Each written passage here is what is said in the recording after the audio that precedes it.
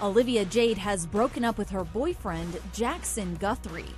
A source tells ET the 19-year-old daughter of Lori Loughlin and fashion designer Massimo Gianelli is single again, and her friends are surprised by the split.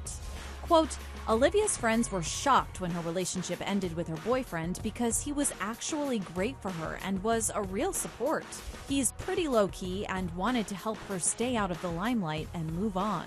I do want them to have somewhat of a normal, finish out high school, college experience. Maybe because I didn't have that, I really want that for them. Olivia Jade and the musician were linked together before her parents were accused of paying $500,000 in bribes to get both her and her older sister, 20-year-old Bella, admitted to the University of Southern California as recruits for the crew team, even though neither of them participated in the sport.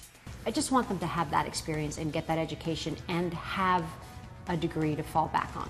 Lori and Massimo both pleaded not guilty last month.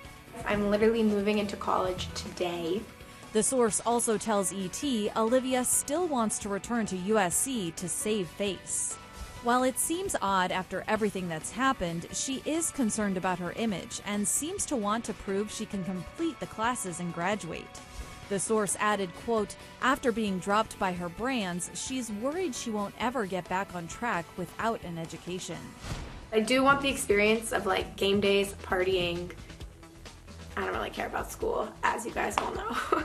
Meanwhile, the source says her relationship with Lori is still strained. For the most part, she's cut herself off from her mother and is going out and partying a lot. As for Lori, our source says she's gearing up for the legal battle ahead. Quote, she is ready for her day in court and just wants to take the stand and tell her side of the story. Lori also wants to focus on rebuilding her family the best she can. Earlier this month, a source told ET that the Fuller House star strongly believes she shouldn't face jail time. Quote, she truly feels it was all a misunderstanding. I think the likelihood that Lori spends prison time is very, very high because of the seriousness of the crime and the amount of money that we're dealing with here.